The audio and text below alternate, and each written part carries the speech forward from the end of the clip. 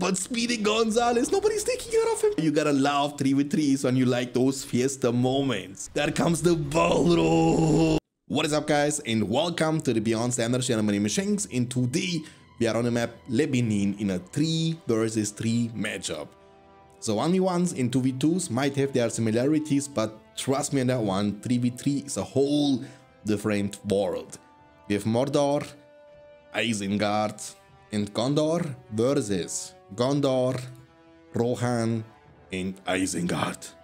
So usually the team with the Mordor ally is pretty much like cheating, you know. That's how strong Mordor is in those team games, because this amount of crazy leadership it can provide with the Eye of Sauron, Drummer Troll, Witch King, and also Darkness.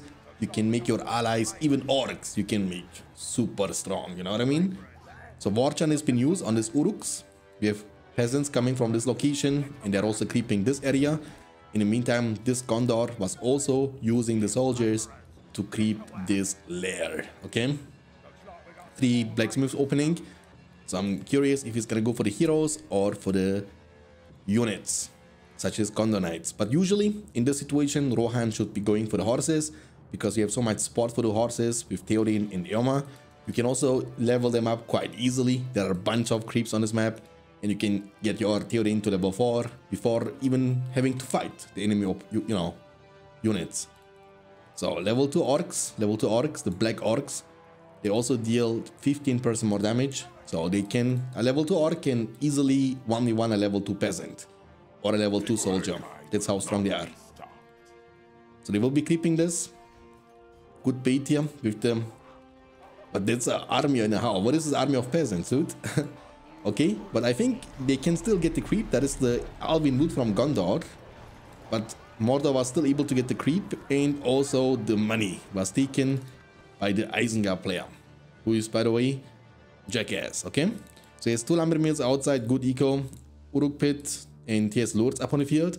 Lords is around this location. He's trying to get some experience levels to get to level 5, very important level for the Uruk hero. This Gondor went for Faramir first, and I believe he's gonna go for Boromir next. And we have also Boromir upon the field. It's basically a hero fiesta party. He's going for, you know, oh my goodness, what is this? Peasant with Theoden and Warchan, they have 100% more damage, actually 90% more damage and 100% more armor. They will destroy everything from Mordor. Mordor has luckily a troll coming out just in time. But imagine if he wouldn't go for a troll cage, if he was trying to go for an Nazgul. You know, this base would be a goners. These towers can't protect you. Look, the troll is even dying to the peasants. That's how strong they were until... Actually, who's hurting him this much? Is that a hobbit? Yeah, there is a hobbit who's level 5. Meriadoc, Esquire of Rohan. Manhandling this troll, level 7 almost. He was trying to get cloaked, but that's not possible. He's dodging some arrows like a Matrix. Pew, pew, pew, pew, pew. Can't hit me, can't hit me, can't hit me, can't hit me, can't hit me. Will he get away, actually? It looks like he will get away. Meriadoc, Brandyvogue. They're pinging him. They're like, kill this guy, but he was getting cloaked. Now you see me, now you don't. Lambrimi level 2. Lords still around. He was creeping this brother Boromir, but there is a Lord and also Faramir protecting the Boromir. Boom! Faramir killing the stepbrother from another mother. You know what I mean? And he's gonna draw the sword. He's level 3. He has Carnage. Let it be Carnage. Take this. Take this. I am the true Lords. Heal is gonna be used to save him. Faramir is also safe. He's gonna get mounted and he's gonna get out. But I think the creep will be taken, yeah, by the Berserkers. Faramir is almost level 5, but he has 1 arrow on cooldown, and this Mary is actually bombing his face with rocks all over the place. And he's gonna die now. Oh, the Berserker. Okay, they have a combo coming from this Gondor. He lost his Boromir, who is only level 3. Remember that one. But he can take this creep, get closer to level 4. There is another creep here. So pretty much defensive creeps nobody will ever take. Saruman will be recruited by the Isengard player Jackass. He's going for the armory next. He has double lumber mill. Good money in 3v3s or 4v4s. You also get way faster money. Its victory is at hand. Christopher Lee, ladies and gentlemen. And the Wargs, they are homeless. Poor dogs. Look at them. Cuties. Okay. This Lord is gonna be a monster. Very close to level 5. But this Faramir is also level 5. Who's gonna get it? This guy got it. Legolas with the knife fighter. And you shall not move. And now what? Faramir. Oh, actually Legolas killed him. That's massive. Level 5 Legolas, by the way. It would be better when this guy got to kill him because he will be level 5, but it's okay. He's close to level 5 anyway, so he will get there eventually, right? He will get there. We have trolls with rocks, okay? That's the specialty of 2023's ending. They are very close to the new year, 2024, which also will be a very special, year because it's gonna be exactly 20 years. In 6 December 2024, our beloved game, The Lord of the Rings, The Battle for Middle-earth, will be exactly 20 years old. 20 years old. And Mary is popping off. Level 8. Some things we don't see every day. Full farm. He's going for the hero party. And we have combos from this Gondor. Knife fighter will be used to destroy the tower, but the tower is tanky, boy. There's a Vorka, and I believe this Rohan player doesn't like the towers. Faramir level 4, Boromir only level 3, but quite, close to level 4. So every hero got taken down. I mean, he had only Faramir. He never went for Boromir to begin with. He's going for the horses now. And there is no horse defense for Rohan, and also no horse defense for Gondor. So they have like a very open base. You can enter it and destroy everything. These guys will get very strong. Triple drummer troll. 1, 2, 3. A little bit overkill. 2 is more than enough. You want to get to Witch King way faster. So what I like to do is I like to recruit 2 trolls, 2 drummer trolls, and then save for Witch King. And also here you need a lumber mill. Lumber mill is just much more valuable compared to a slaughterhouse, gives you way more money, and also is in a very protected spot. It can't be destroyed. But it's fine, because with the slaughterhouse you actually get at least the food bonus to maximum 30%, which makes your trolls a bit cheaper. But I guess you need the Witch King. That's more important. The amount of the, I would rather have 3 trolls with Witch King and Drummer instead of having 5 or 6 trolls with only Drummer. Because Witch King is the best leadership in the game for a hero. Okay, so they have like a good protection here. They have also Saruman, Aragorn joining the battlefield with Andúri's sword actually. Eowyn, Theoden, statue, well, and a well behind. Here, statue would be better, but it's okay. You want to have always double statue, just in case one of them might be destroyed. The second one is going to still kick in. We have Gimli upon the field, level 3, that's pretty good. This outpost from the orange gunner player is pretty much exposed. No tower guards nearby, nothing that can protect them from the Knights of Gondor with full upgrades like shields, blades, and heavy armor. They have also even the leadership from this Faramir, I believe, right? It's the same, yeah. So they have 50% armor or 40% armor. Fireball is going to be used to knock down the brothers on the ground. Faramir might get up and get away because he was not crippling since it's on cooldown. But Boro will pay for this with his life. In the meantime, it looks like they are committing for a potential attack. Using the momentum, it's all about speed and tempo. Now, this army is pretty strong. They have no drummer troll, yes, but they have Aragorn and Theoden's leadership. Rohan is the second strongest faction in 3v3s. And remember, there is no Rohan for the bot side team. Only Mordor. Aragorn is going to be sent in. We have a Rohirrim summon, no pikemen. They will get slowed down big time, but there is another cavalry coming. Beautiful trample.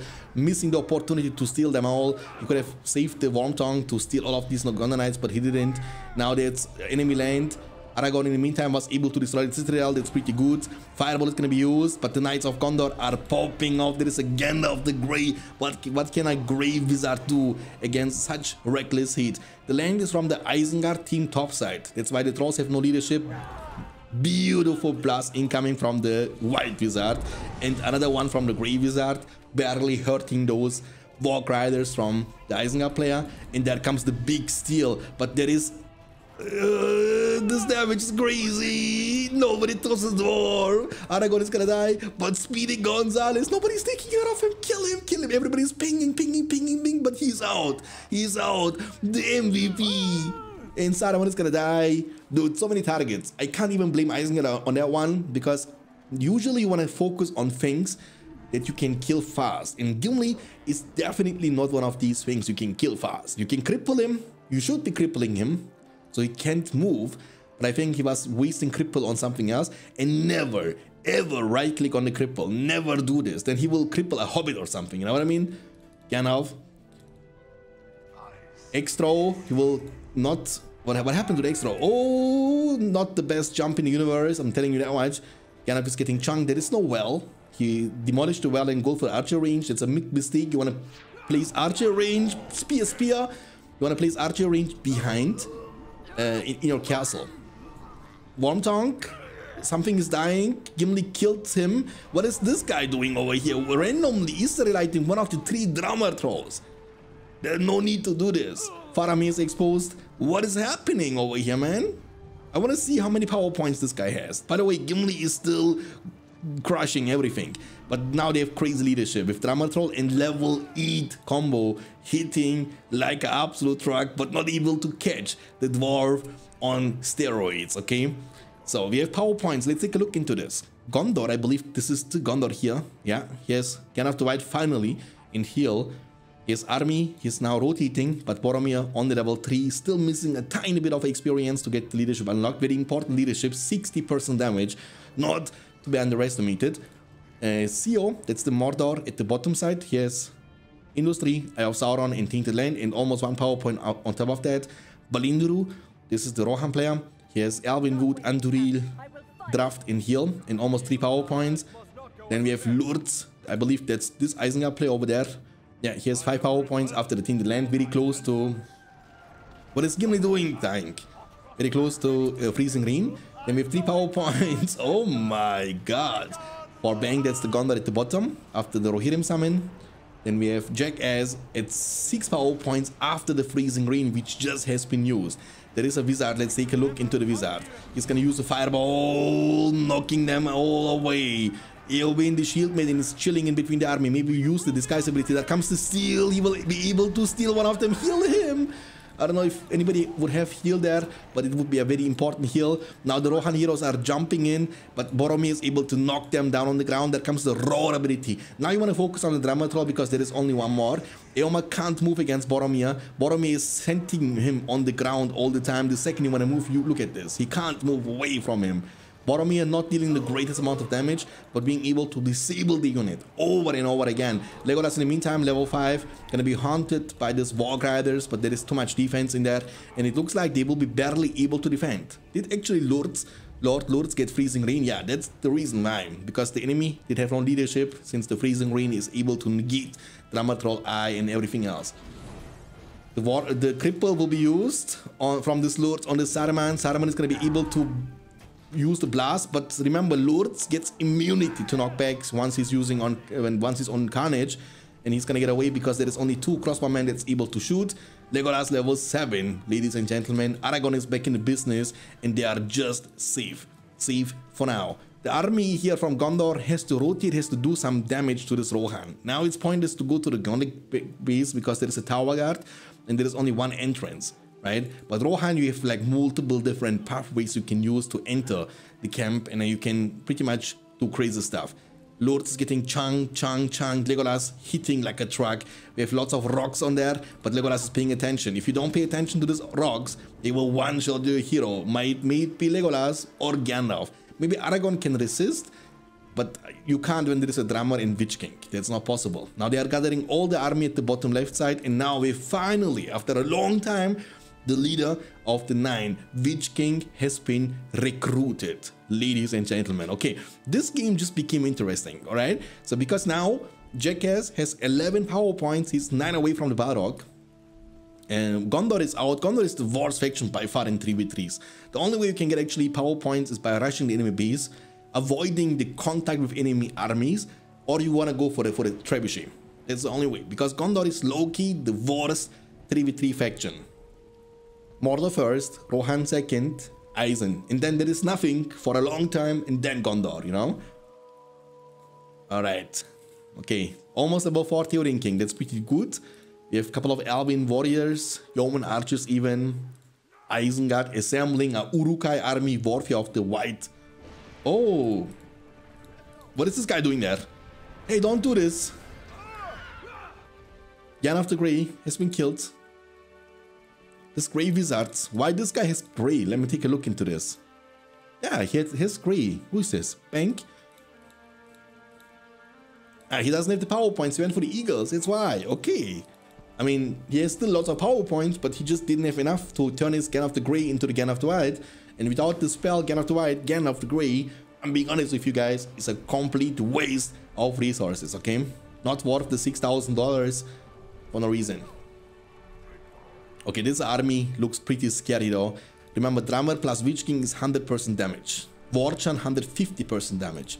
Lords 210% damage. This is gonna be, what is the Saruman doing over here? He's gonna be, oh, maybe it was a bait to cripple this Saruman, who is now exposed. The land, oh, he's gonna get one shot. The glorious charge available. Land trample insta cover.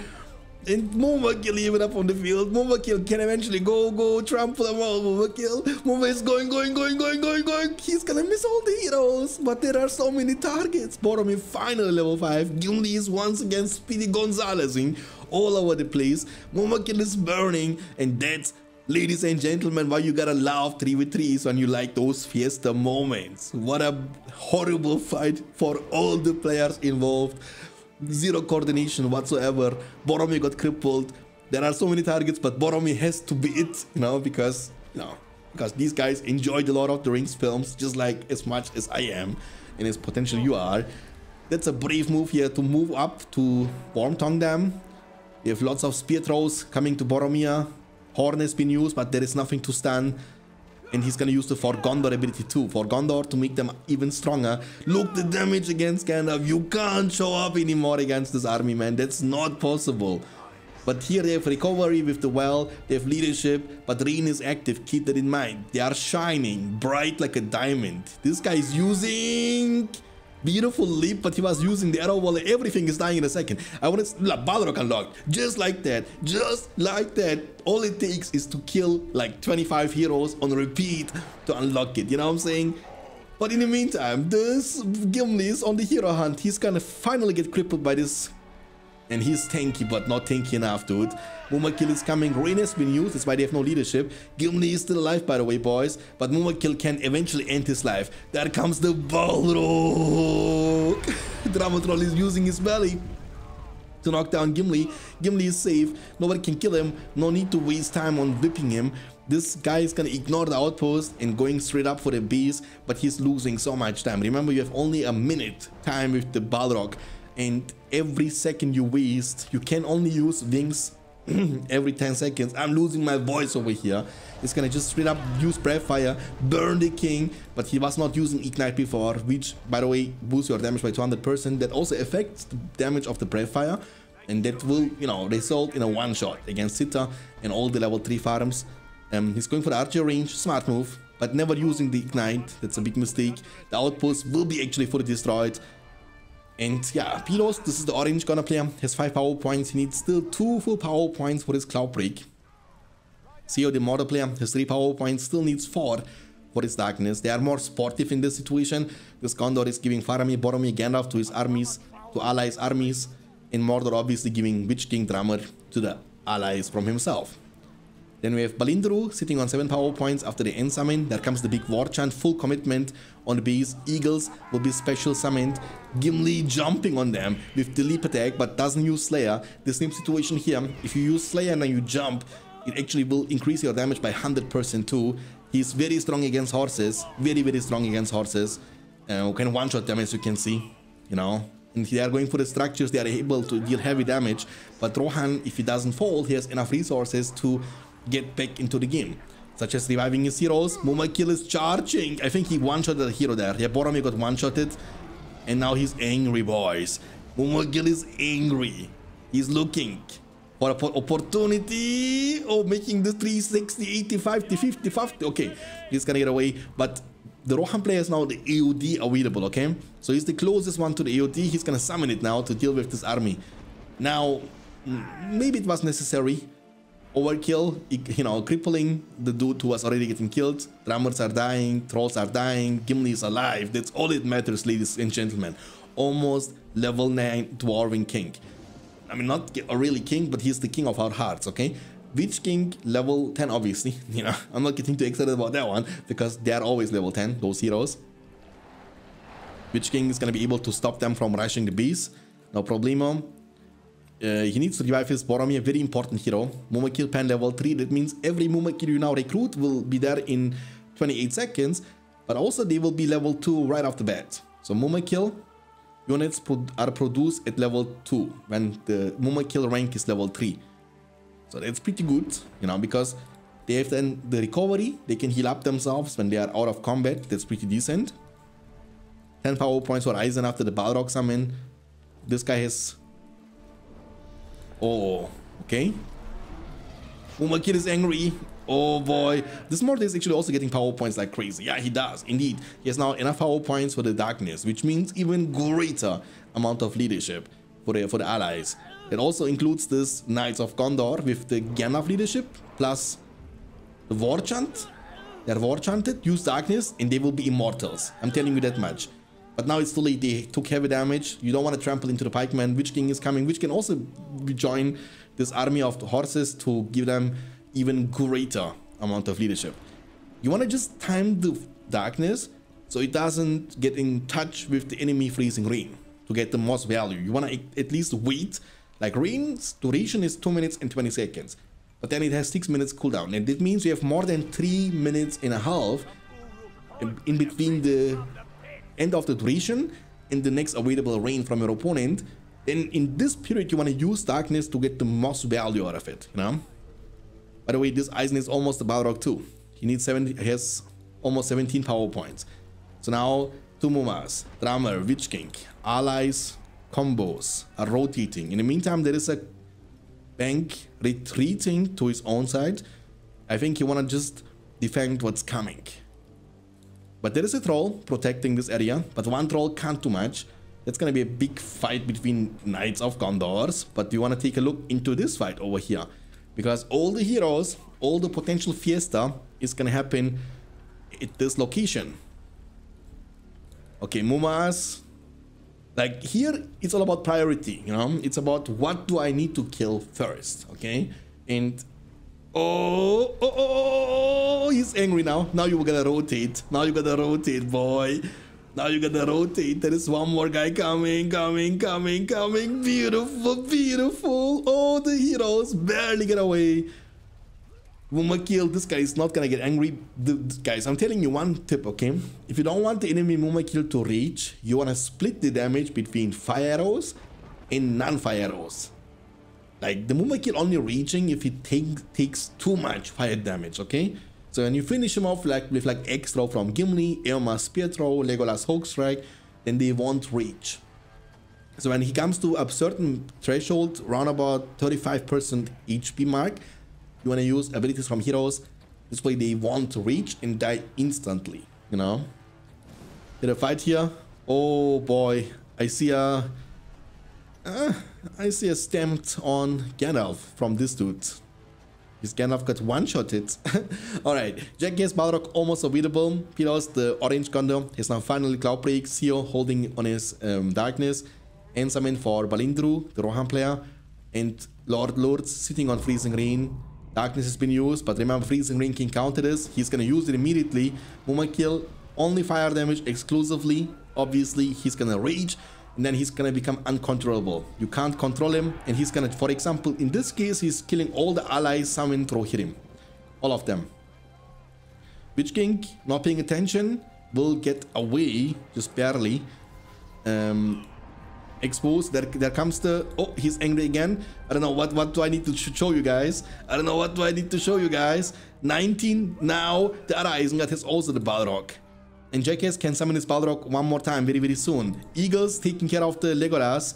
Legolas exposed. Eagles dealing hella damage to heroes. It also will bring Gondor lots of power points, who also almost has AOD, okay? Aragorn is being crippled. There comes the Wormtongue to steal lots of the units.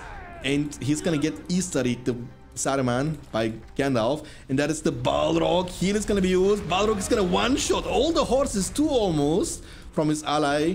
This player doesn't care about his allies' horses, let me tell you that much, okay? And the eagle keeps going, but he has not much time remaining on the field. There is even a hobbit running for his life. There is Breathfire finally with the Ignite. That's why he's able to one-shot the Citadel like this.